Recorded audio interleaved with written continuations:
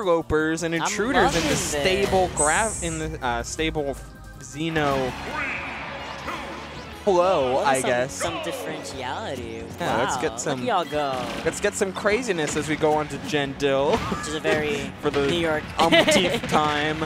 Very New York matchup right now for fighting for a spot in Grands. And Dill dominating the scene. Yeah, good stuff on Dill to play to how Jen wasn't. Like, Jen was very focused on gyro. It's like, I'm not going to let this go. Like, this gyro is mine. And she's like, all right, I'm going to beat you up then. I'm going to beat you up with my little robot It's like, hands. if you're going to hold on to this gyro, then you better know how to do the aerials, else I'm going to beat you up. And it's like the opposite of a character like Diddy Kong, where you take the banana, they don't know what to do for a little bit. But someone like Dill, especially Rob, they have so many tools in their arsenal that they get killed with a down smash. But they have so many tools in their arsenal where they can actually adapt to having no gyro for a little bit. You know, they have lasers and they have, of course, their throws, their up tilts, things like that are just so good for Rob in general. That gyro isn't too much of a breaking factor if it is taking them for a limited amount of time.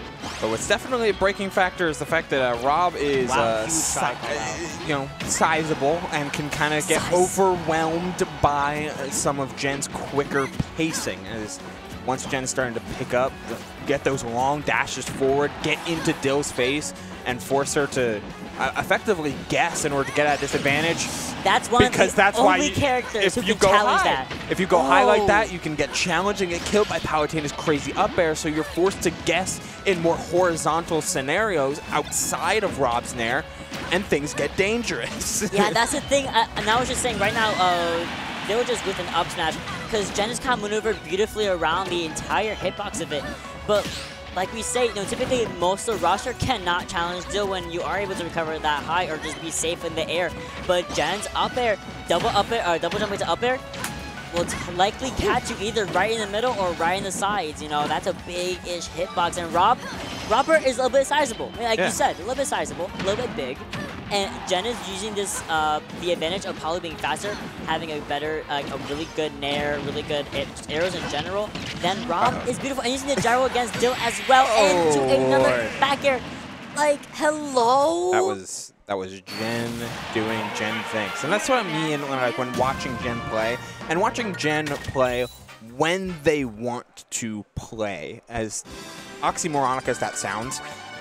When Jen is started feeling the vibe of like, yeah, I want to grind, I want to get better, I want to start like opening up my kit, maybe even picking up secondaries, you get to see the neutral that they play, the high tempo and stage control that they exude, the speed at which they can go up and down, mixing in fastball super well, and the bravery of which they're like, yeah, I'm going to use gyro in order to get these extensions. I'm going to challenge you where you think you can't be challenged and get away with it because I'm just playing that good.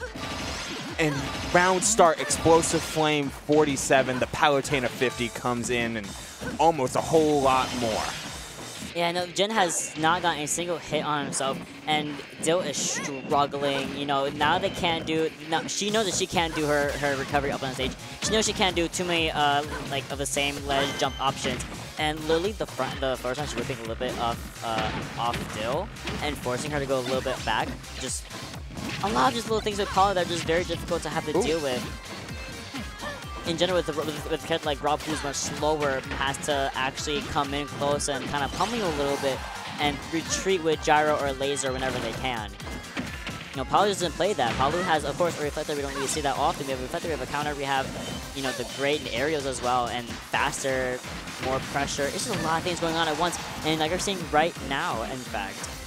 Yeah, that's why Dill's going to a stage like this, right? She's trying to control the tempo, keep things under control by having a smaller stage, so you can use those hitboxes and gyro to great advantage by controlling that amount of space.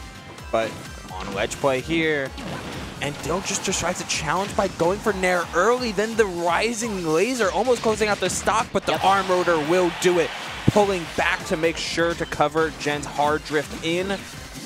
Very, very well played by Dill after a rough start. able to just hold it down and use the stage pick for those exact reasons, covering a lot of space with gyro and able to get extensions off of these platforms, whether it be off of a throw or not. But that'll do it for the stock from Jen, able to get a pretty slick anti-air air-to-air by rising with that up air. Yeah, like I was gonna say earlier, when Rob was where Dill was trying to recover from the stage, she was able to completely maneuver around Jen by just going on these platforms that she set up for herself. These platforms are an obstacle for Jen, and she's just able to just kind of like go right around them, and Jen has to struggle with keeping up with these platforms that are just in his way.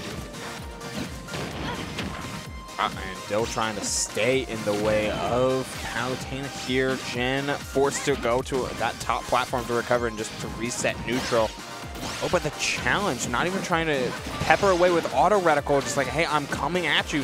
What are your answers? Like, and how many answers do you have before I exhaust all of those resources, all of those mental resources? And so the laser gets reflected as well. There's those auto reticles. There's those zoning tools that you can pepper in and just get people antsy. But Dill, experienced as always, not going to risk a punish though. Yeah, gyro in hand, reflected back in favor of Jen. And Dill having to kind of mix up the recovery options a little bit. Neutral get up instead in order to avoid any kind of throw attempt from Jen. However, Jen taking it right back by taking Dill off to the stage in the air. And a little bit of a battle up here, not getting anything off and up there, but at least Jen getting a up smash for his troubles. Wow, the runoff plat for a landing there up tilt.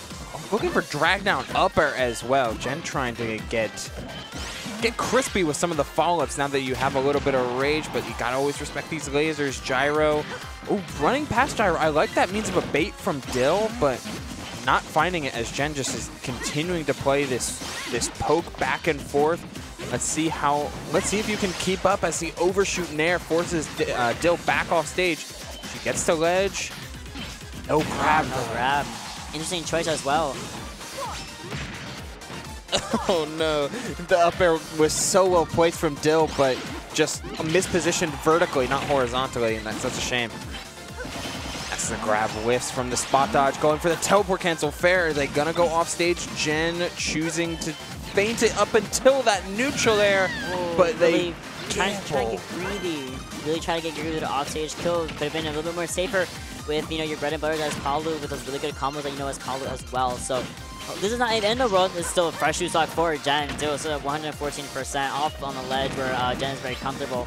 And hopefully, as long as Jen does not get caught by a forward air drag into the blast zone with a side B, you should be pretty safe in this situation. Yeah, going to be safe with some of these down tilts here. Gets the down tilt into up air.